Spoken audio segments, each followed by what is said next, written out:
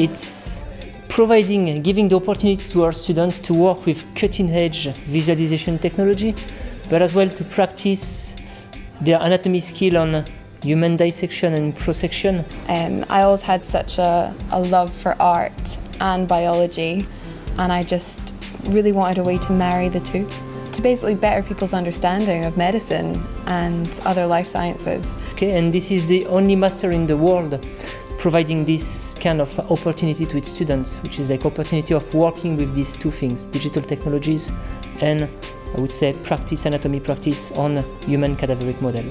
Anatomy is such a visual subject. It allows us to express creativity in quite a useful way, and it's at the Glasgow School of Art, which is a fantastic institution.